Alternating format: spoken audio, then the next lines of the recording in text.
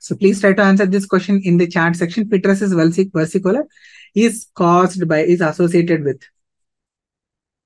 S. Malassezia furfur, Malassezia globosa, Malassezia furfur. So now please try to answer this question. So this was asked in December 2021. So patient presented 25 years, hypopigmented macules over the back and upper trunk, spaghetti meatball appearance. So if you see this kind of lengthy questions actually have one good thing, that there will be so many buzzwords, so many clues given in this question, which will help you to answer. So it is Malassezia furfur. It is Malassezia furfur. It is pityriasis versicolor. This is another question. Please try to answer this in the chat section.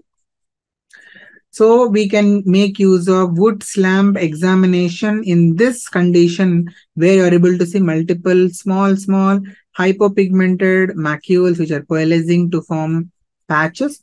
Most likely this is a case of pityriasis versicolor. So in this we can use KOH. We can also use wood slump for diagnosing the condition. In the wood slump, what you will see? You can see yellow fluorescence.